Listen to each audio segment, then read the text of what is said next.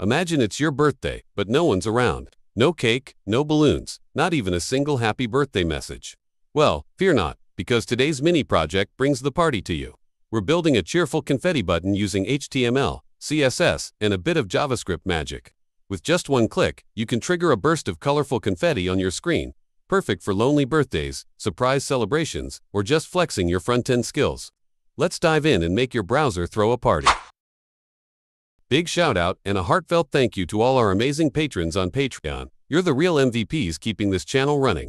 If you'd like to support the channel and get access to exclusive perks like the full source code for this project and more, consider subscribing to our Patreon. And by the way, only a small percentage of people who watch these videos are actually subscribed to the channel. So if you're enjoying the content, hit that subscribe button. It's free, it helps a ton. Now that we've got the party vibes going, let's jump into the code and build this confetti button from scratch. Inside the body of our HTML, we've kept things super simple, just one button, front and center. This button has an ID of confetti button and displays the message happy birthday right on it. With our button in place, it's time to give it some style, because even a party button needs to look good before it starts throwing confetti. Let's dive into the CSS part. Let's start with the styling for the body. We're using Flexbox to center everything perfectly both horizontally and vertically thanks to the combination of display set to flex and justify content and align items both set to center. This ensures our button sits right in the middle of the screen, no matter the screen size. The height is set to 100 viewport height units so it stretches the full height of the screen. The background color is a light gray. And finally, we remove the default margin to make sure there's no unwanted spacing around the edges. Clean, centered, and ready for action. Now let's style the button to make it look inviting and clickable. We start by giving it some padding, 15 pixels on the top and bottom, and 30 pixels on the sides, so it feels spacious and clickable. The font size is set to 18 pixels, making the text clear and readable. For the background color, we're using a nice shade of blue, which gives the button a calm and professional vibe. The text color is white, creating a strong contrast that's easy on the eyes. We remove any default borders by setting it to none, and then add a subtle curve with a border radius of 10 pixels to soften the edges. The cursor changes to a pointer when you hover, signaling it's interactive. And to top it all off, we add a smooth transition of 0.3 seconds, so any changes like hovering feel fluid and polished. To make the button even more interactive, we add a hover effect.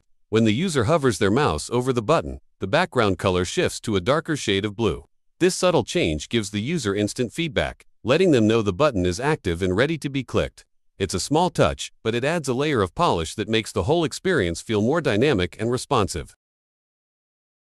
To make the confetti effect come to life, we need to include an external JavaScript library called Canvas Confetti. This is done by linking to the script file directly from a CDN. The URL points to the specific version 1.6.0 of the library, which handles all the heavy lifting for creating those vibrant, celebratory confetti particles. By including this script, we can access all the built-in functions of the library without having to write complex animation code from scratch. In this line, we're grabbing the button element from the HTML using JavaScript. We do this by targeting the button with the getElementById method, which allows us to select any HTML element by its unique ID. In this case, the ID is confetti button. This makes the button accessible in our script, allowing us to add event listeners and control its behavior, like triggering the confetti effect when it's clicked. In this part, we're adding an event listener to the button. The addEventListener method listens for the click event, meaning whenever the user clicks the button, the function inside the parentheses will be executed. First, we define the duration for how long the confetti effect will last. We set it to 3 seconds, which is 3000 milliseconds since 1 second equals 1000 milliseconds. Next, we calculate the animation end, which is the exact time when the animation should stop. We do this by adding the duration to the current time using date.now, parentheses. This gives us a future timestamp that we can compare against to know when to stop the confetti. Then, we create a defaults object to set up the confetti's appearance and behavior. This object includes start velocity 35. This defines the initial speed at which the confetti particles will be launched. The higher the value, the faster the particles move. Spread 360. This defines how wide the confetti will spread across the screen. A value of 360 means the confetti will be distributed in all directions. Ticks 120. This sets how long each confetti particle will remain on the screen before it disappears. A value of 120 indicates they will last for 120 ticks. Z-index 1000. This controls the stacking order of the confetti, ensuring it stays on top of other elements on the screen. Now we're setting up an interval using the setInterval function, which allows us to run a piece of code repeatedly at specified intervals, in this case, every 150 milliseconds. We first calculate the time left, which tells us how much time is remaining for the confetti animation. We do this by subtracting the current time date.now, parentheses from animation end, which we set earlier. This gives us the remaining time in milliseconds. Then, we check if time left is less than or equal to 0. If it is, that means the animation duration has ended, and we want to stop the interval from running further. We do this by calling clearInterval, which stops the repeated execution of the function. Inside the interval function, we use a for loop that runs 3 times. Each time it runs, it triggers the confetti animation. The confetti function is called, but before we call it, we're using object.assign to combine the default confetti settings stored in the defaults object with new settings specific for this burst of particles. The particle count, 25, means that each time the loop runs, it generates 25 confetti particles, making the burst more exciting. The origin property defines where the confetti will come from. Here, we set xmath.random parenthesis and ymath.random parenthesis times 0.2. This means the confetti can start from a random horizontal position, x, and the vertical position, y, is constrained to the top 20% of the screen, so it doesn't scatter too far down.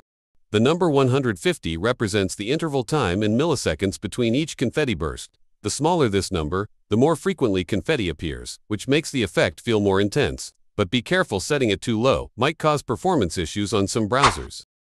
Once you put it all together, clicking the button will shower your screen with colorful confetti. It's simple, joyful, and surprisingly satisfying. If you enjoyed this project and want access to the full source code, consider supporting us on Patreon. Also, did you know that only a small percentage of people who read our posts are subscribed to the YouTube channel? Hit that subscribe button, it's free, and it helps more than you think.